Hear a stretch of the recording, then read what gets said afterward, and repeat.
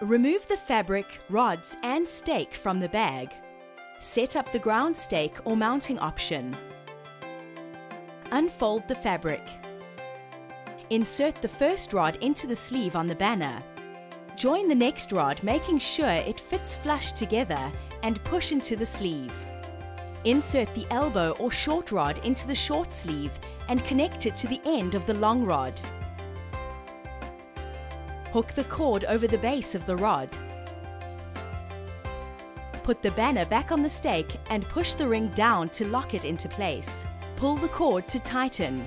Press the button to release the tension. To take the banner down, pull the ring up and remove the rod from the stake. Press the button on the ratchet to release the tension and unhook the cord. Remove the elbow from the short sleeve of the banner. Remove the rods from the fabric sleeve. Place the fabric on the ground and place the rods on top. Roll the fabric around the rods and place them in the carry bag provided. Always ensure that the banner is completely dry before packing it away.